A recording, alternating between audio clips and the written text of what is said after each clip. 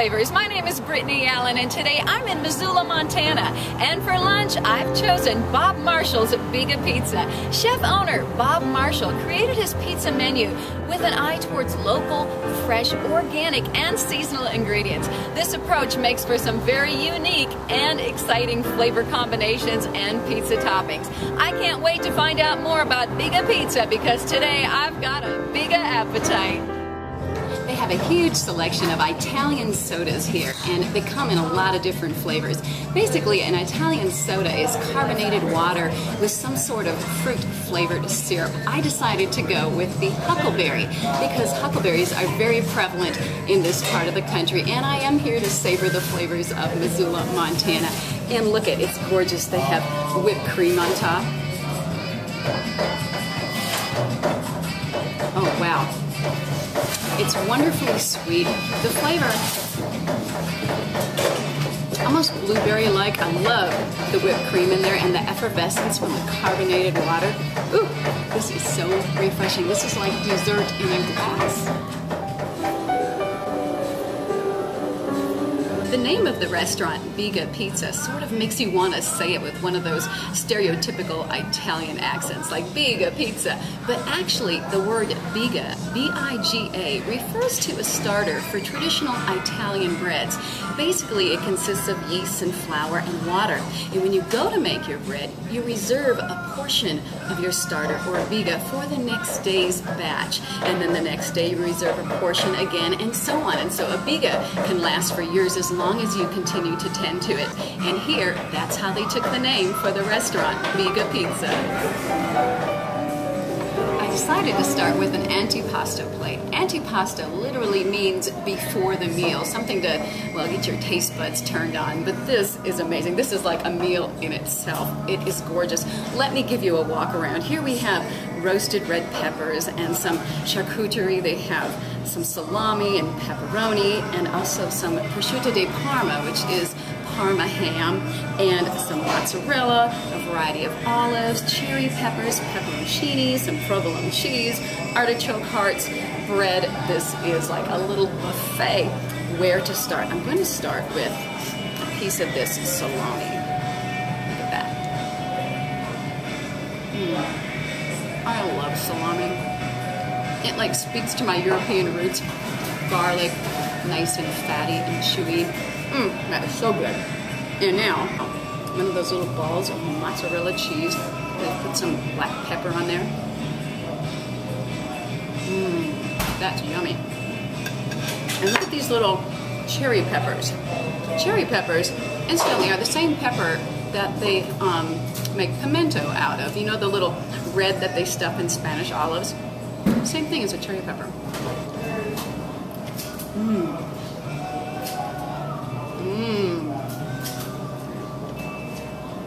I love that. Nice and briny and pickly. Kind of makes your eye do that little twitchy thing. It is so yummy. What a great combination of flavors. I tell you what, you need to bring your friends with you when you order this, or order it and make friends with all the tables around you. Wow.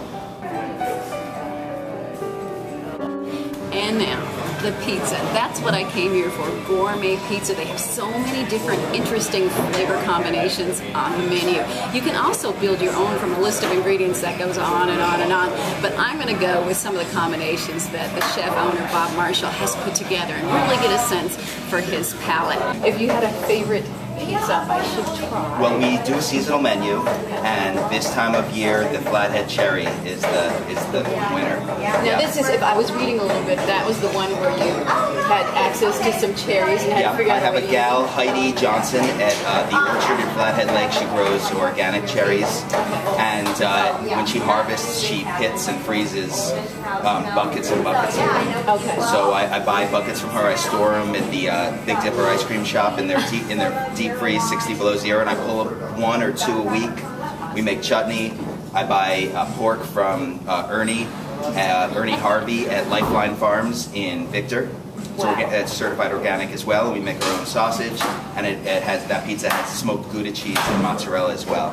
Here they'll let you half the pizzas, so if you can't make up your mind which one you want, you can actually have 2 different kinds on the same pie.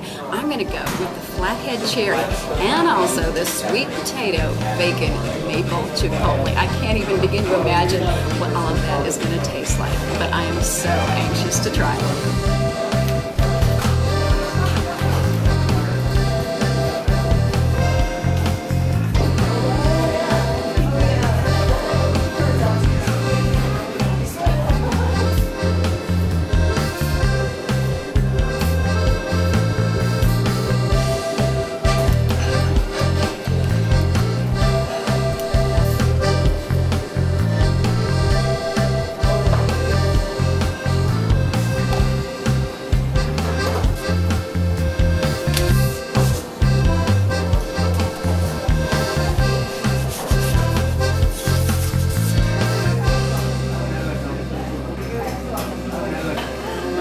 The pizza is here. It looks wonderful. That crust is so nice and bubbly, but yet crisp. I think I'm going to start with this flathead cherry. Wow. Look at the color on that. It's just a beautiful purple color. I've never seen that color on a pizza before. Oh my gosh. And it's got some fresh herbs on it. Looks like parsley. And they have their homemade sausage. They make it in-house here, all organic, along with the cherry chutney. It's very hot. I'm going to wait just a minute because I always burn my tongue. I can't wait.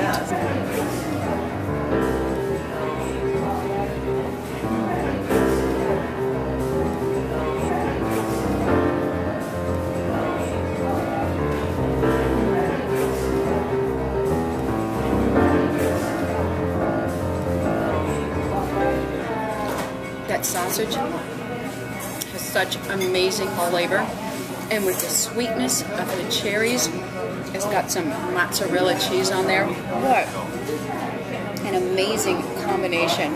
And the fresh herbs on the finish just kind of brightens it, and the crust, it's thin enough to where I like it. It's nice and crispy, but yet it holds up to all the ingredients. Oh my gosh. And that's only the half of it. Remember, we have the sweet potato.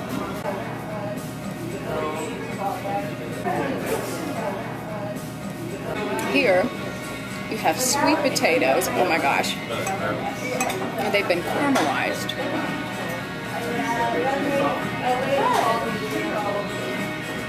This is the perfect brunch pizza because the sweet potatoes, caramelized, nice and sweet, the smokiness from the bacon, and that chipotle maple drizzle on top will just rock your world. I've got one word for the pizzas here at Biga Pizza. Bravo!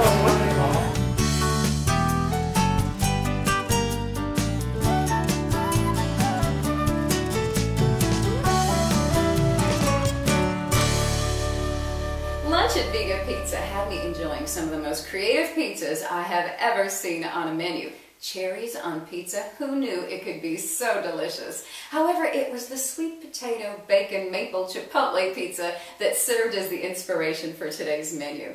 Today I'd like to share with you my recipe for maple chipotle glazed cedar plank salmon, along with savory whipped sweet potatoes topped with spiced pecans, and also a side of bacon and black truffle infused Brussels sprouts.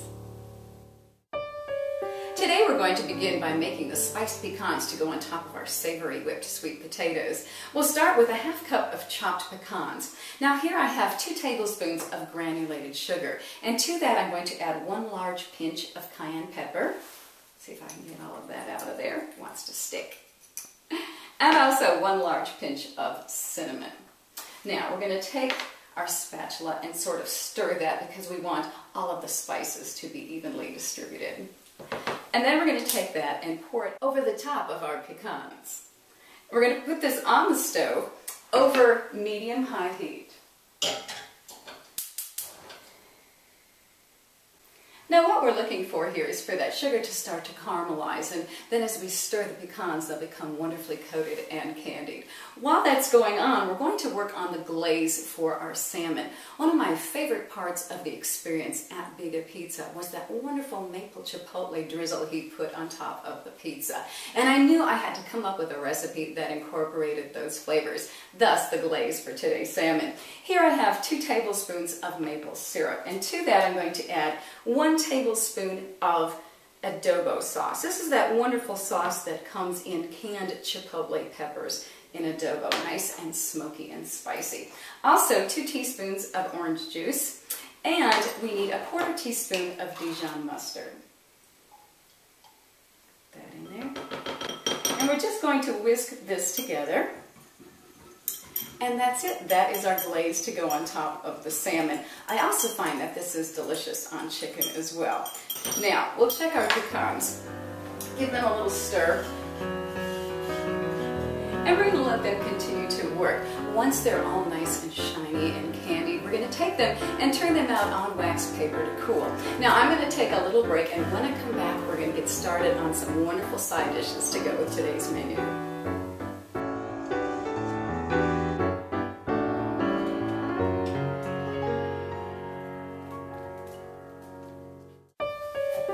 Welcome back. I'm cutting up sweet potatoes, and we're going to boil them. When you're cutting up potatoes, make sure and try and make them all about the same size. Here I have about 3-inch chunks. That way they all cook evenly. And put them in a nice deep pot. That way when they start to boil, they won't boil over on you. Just enough water to cover them. And to that, I'm going to add some salt to our water. And I'm going to put them on the stove and boil them.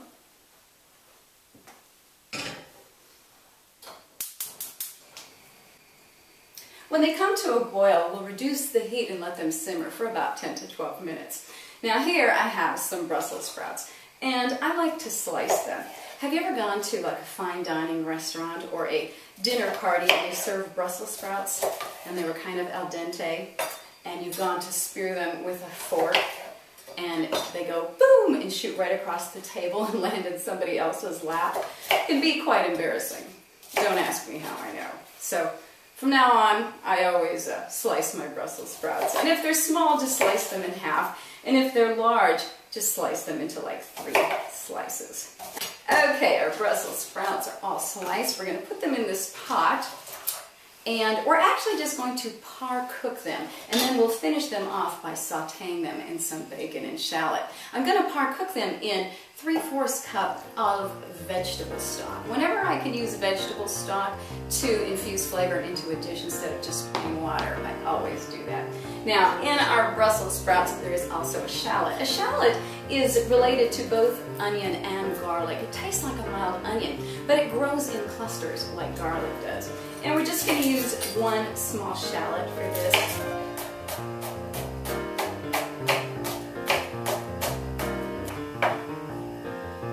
Okay, that's our shallot. Now, I also have a piece of bacon, applewood smoked bacon, thick cut, that I've cut into small pieces. I'm going to render it on the stove and also get our Brussels sprouts started.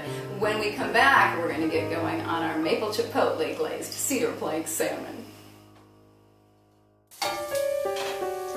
Welcome back. Just to recap, we made candied pecans, we made the glaze to go on our salmon, Brussels sprouts are started, bacon is rendering, and also sweet potatoes are simmering. Now, I'm going to put our shallot in with the bacon.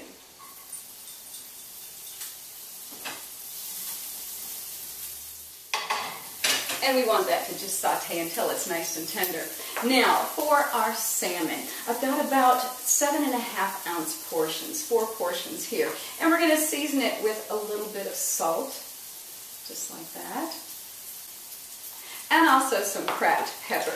Now, this is cedar plank salmon. And earlier, I soaked my cedar plank. And I have it on the grill warming. The grill is at 350 degrees. And you want to make sure and soak your planks long enough because you don't want them to flare up while you're cooking. You just want them to smolder nicely, and it imparts that wonderful cedar aroma into the salmon. Now also on here, I'm going to put some chipotle chili pepper. And I've got about a ½ teaspoon. Now, something that I like to do is to just sort of dust it evenly. And the best way to apply that is with a little strainer like that, because otherwise it wants to clump and you can't get it evenly all over your salmon. Now, I'm going to go flip our cedar plank, put the salmon on it, and also coat our salmon with that wonderful glaze that we made.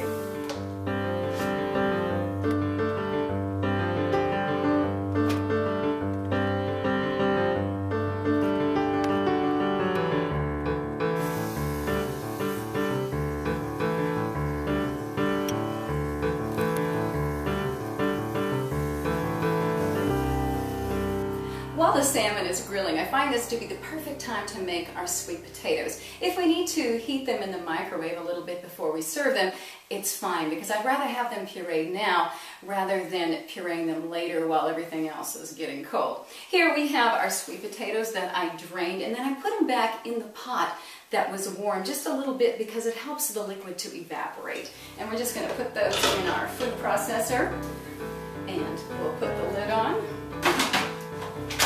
And we're just going to pulse them.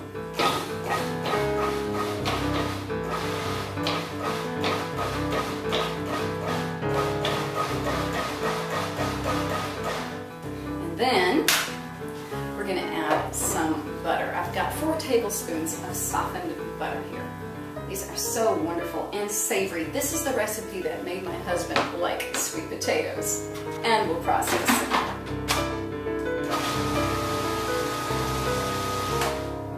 And now we'll season them. I've got a ½ teaspoon of cayenne pepper. And also, we're going to put 3/4 teaspoon of salt in there. And process some more.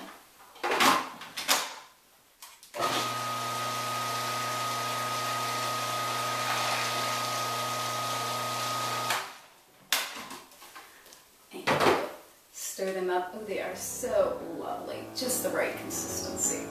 The butter makes them so creamy good.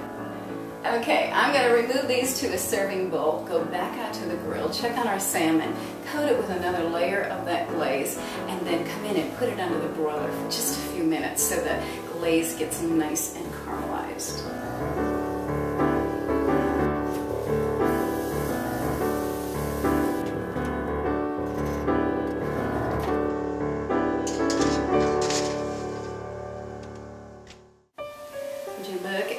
Beautiful salmon. While we were at commercial, I took my Brussels sprouts and put them in with the bacon mixture and sauteed them, and I think they are perfectly finished. Now, one more final treatment to our Brussels sprouts. I think they need a little seasoning. We're going to salt and pepper them just a little bit. And also, I did mention that these are black truffle infused Brussels sprouts. What I have here is black truffle oil. Black truffles themselves are very expensive and also hard to find. Now, do you ever watch that cooking show where contestants compete and the judges, every time somebody uses black truffle oil, they go, no, you know, and it's like it's the worst thing you could possibly do, and it makes you wonder why they even have it in their pantry. Well, let's talk about it a little bit. Truffle oil is basically infused olive oil. Olive oil that's been infused with black truffles.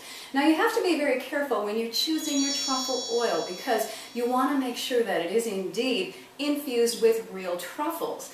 Oftentimes, a lot of the black truffle oils, if you look at them, they say they're infused with the aroma of black truffles, and they use chemicals to sort of create that black truffle aroma, and if you use too much of it, it can almost taste like somebody dumped their perfume into your Brussels sprouts. So you want to make sure you're using real black truffle infused olive oil. And here we're going to use it sparingly too, just about an 1/8 teaspoon, and we'll drizzle that over the top.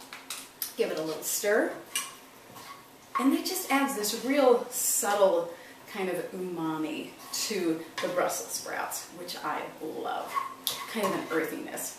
Now, how to plate this? We're going to start with a piece of our beautiful salmon.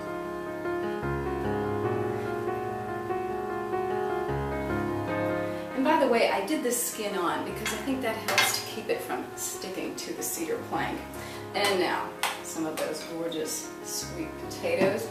I think this would make a great Thanksgiving menu for somebody who doesn't eat turkey, because you get the benefit of these interesting takes on the typical sides.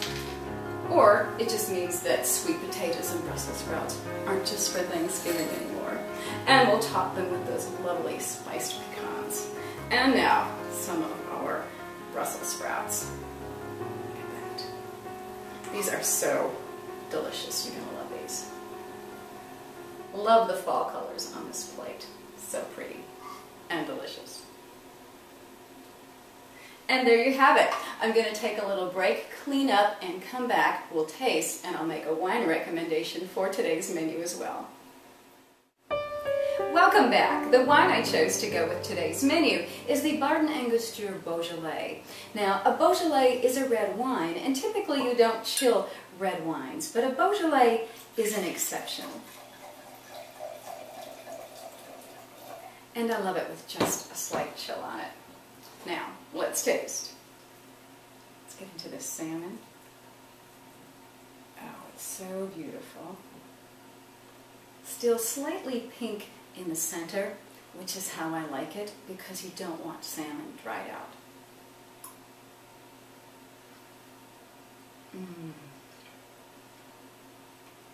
That is fabulous. I love how that cedar aroma just sort of subtly works its way into the salmon. And that glaze, when you taste it by itself, well, it's sort of spicy. And it still is, but not too much. Once it starts to work with that maple syrup and caramelize, it is incredible. Now, Brussels sprouts. Notice, I speared it. Nothing went flying across the room.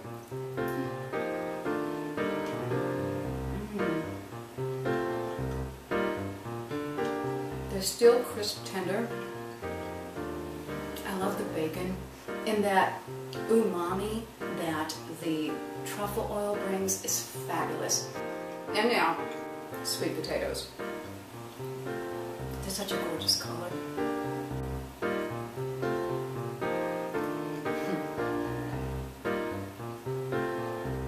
Those candied pecans on top are amazing. You'll find lots of uses for those. They are so delicious. That crunch is just the perfect texture that the dish needed. And the sweet potatoes, so creamy, like better than ice cream, I'm telling you. And remember, we put the cayenne pepper in there, and you kind of feel the heat on the back of your tongue just enough. So, so delicious. And now, our wine.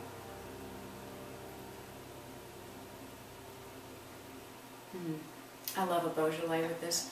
It's very fruity. In fact, there's sort of some dark cherry going on, which kind of reminds me of the cherries on the pizza at Biga Pizza. But it just has a way of tying all of these flavors together and sort of wrapping them up in a beautiful bow. Now, I would love for you to visit my website, savortheflavors.tv. While you're there, you can get the recipes that I made in today's show, as well as sign up for my free newsletter. I would love to share that with you. Now, the next time you're out in Missoula, Montana, stop in and visit my friend Bob Marshall at Biga Pizza. Tell him I said hello. In the meantime, I'd love for you to try my recipes. But either way, I hope you take time to savor the flavors.